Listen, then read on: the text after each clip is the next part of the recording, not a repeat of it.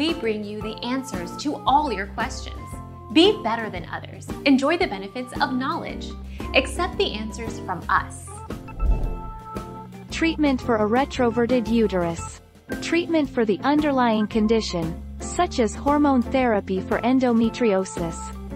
Exercises, if movement of the uterus isn't hindered by endometriosis or fibroids, and if the doctor can manually reposition the uterus during the pelvic examination, exercises may help.